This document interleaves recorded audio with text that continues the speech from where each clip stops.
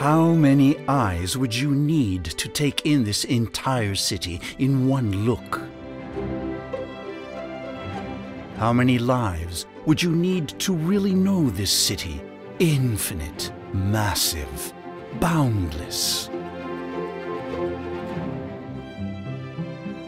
How many centuries can you name? How many ages can you identify in this complexity? Stratified history over 3,000 years.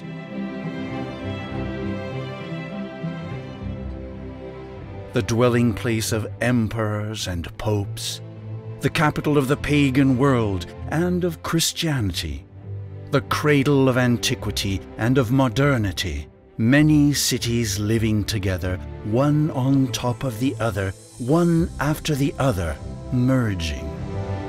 How many great artists can you name? Of the many who came to the city to leave the mark of their genius in the archaeological ruins, in the churches, in the monuments, in the squares. But do not be discouraged by the inexhaustible vastness of its beauty, of its culture, of its history. You might spend a single day here, or your whole life.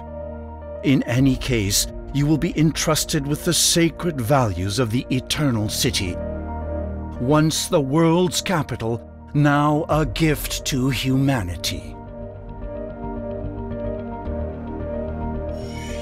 Rome.